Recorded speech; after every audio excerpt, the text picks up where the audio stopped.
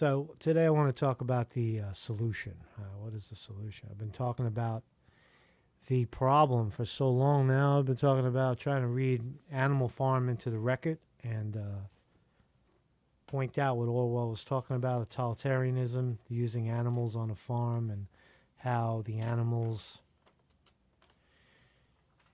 want freedom. You know, the 1% of the ruling class, the guy who owns the farm, controls the animals, and then leads them all to slaughter, takes all their wealth, right? So what is the solution? What is a rebellion, right? Bernie Sanders, rebellion, right? Or Obama, hope, Mr. Hope. You remember Mr. Hope, 2008?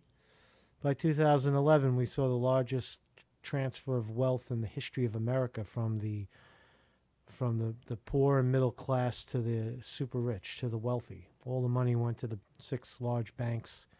All corporations got all their tax breaks. Everybody got a bonus. And regular people got put out to dry. That was Hope. Mr. Hope. That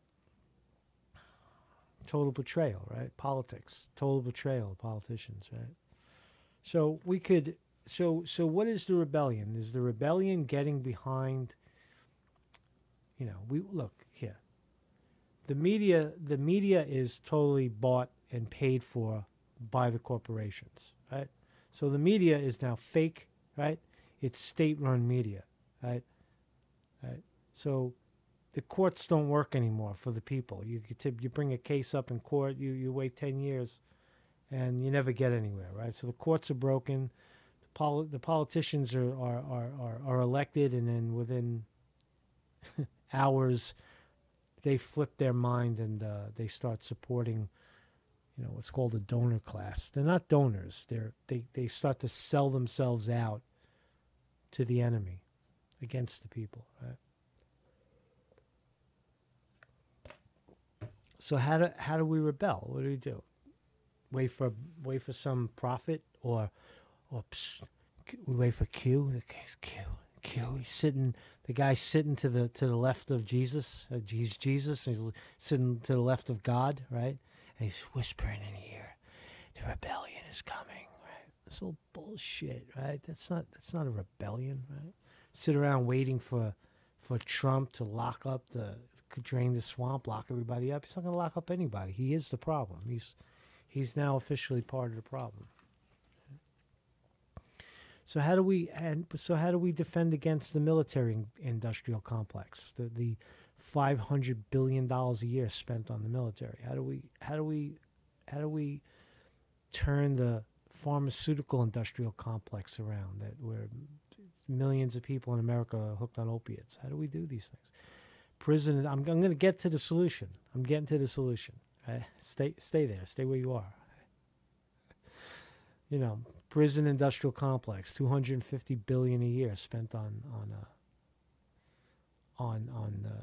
it's not spent on, but it generates huge industry. Prison, keep people in jail, keep people poor, keep people hooked on medications. If they're poor, they'll join the army, they'll join the military, right? Fight the wars, keep that money machine going. Right? The other thing is that when you see these rallies out in the street, right? You're like, for example, the one with the March for Our Lives with the kids duped into thinking that had something to do with gun control. Now, in all likelihood, most of the shootings we've seen of late are false flags, right? They didn't really, they either didn't happen or they didn't happen the way the media has said that they happened, which is just as bad. That's a false flag. It's, why are you lying? Why are you lying to the American people? That's something that is in a banana republic, right? So here's the solution. Right? Ready for the solution? I should get a drum roll. It's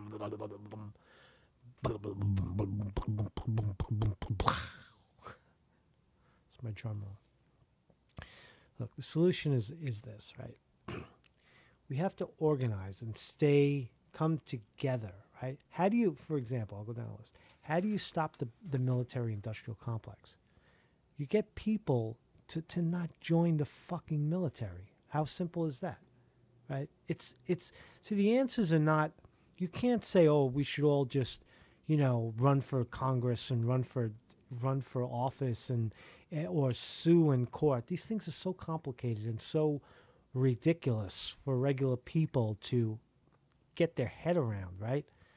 That it's unrealistic to say, oh, everybody should just go out and sue and or I'm going to run for city council. Yeah, good luck. Good luck doing that. Good luck. Before you get anywhere, that you'll be approached to sell out, right? So it's not realistic. That's not a realistic rebellion. It's not like you join the party. You tear it down. Right.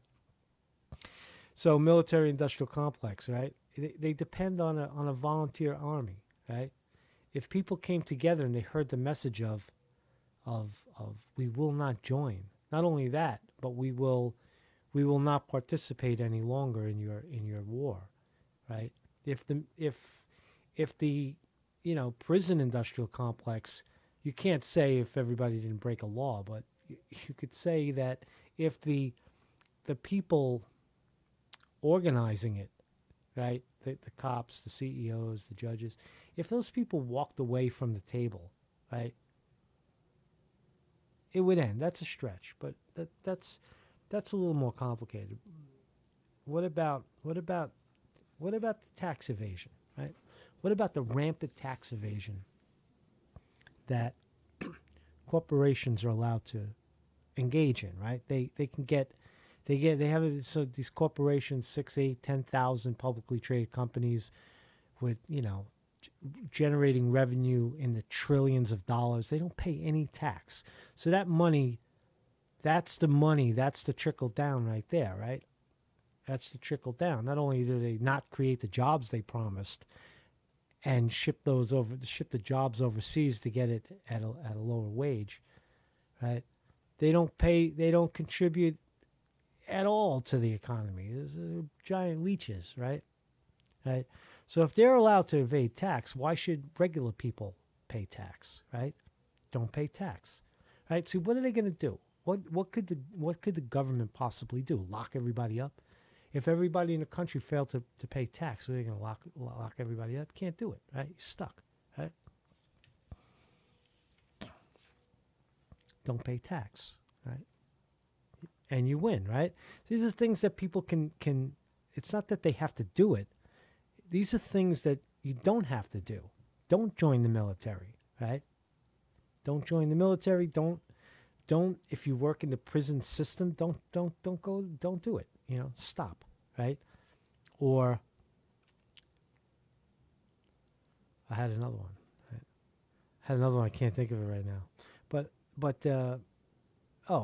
here's what I want to say. This is ridiculous, but really think about it before you deem it as ridiculous. So corporations, right? They make all this money, right? They make all this money, and they pay off politicians, right? And they break the law in many ways, or if they can't break the law, they'll petition politicians, lobby them, give them money, and change those laws. And they evade tax. They're traitors, right? They don't contribute to the country. They just take, right? So what if we made a rule that, on the third day of every week, shoplifting and stealing from organizations with a market capitalization of more than $10 million is legal, right? See, if corporations like these giant chains and these big, automobile companies and oil companies and food chains, these are the publicly traded companies that we put our faith in, that we're going to reciprocate, that now pay no tax at all, that are ripping us off legally.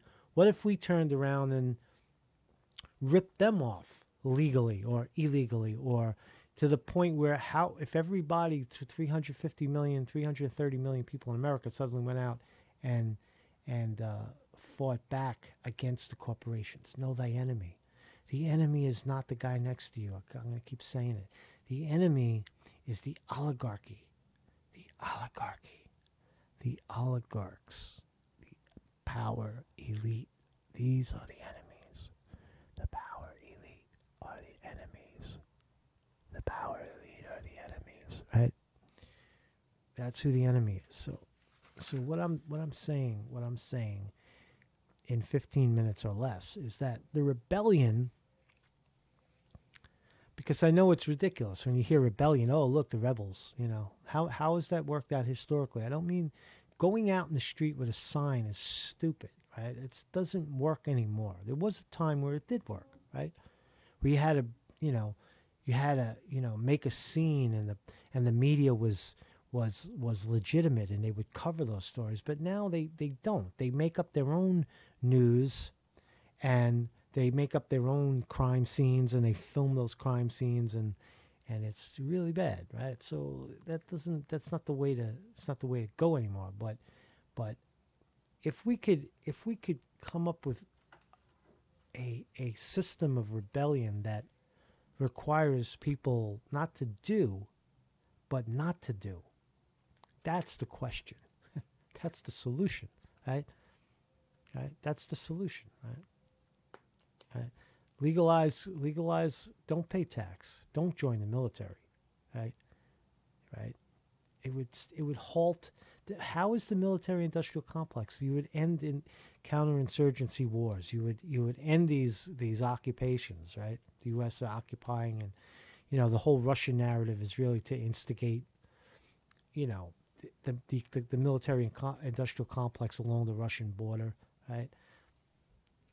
That's what it's all about. It's a money machine. It's not about, it's not about, I forgot what I was going to say. It's been a long day.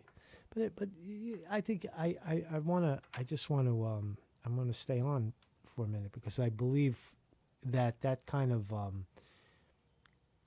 that really is the solution. No one comes up with a solution. Everyone says, rally behind the fake politicians that not almost, but always sell you out.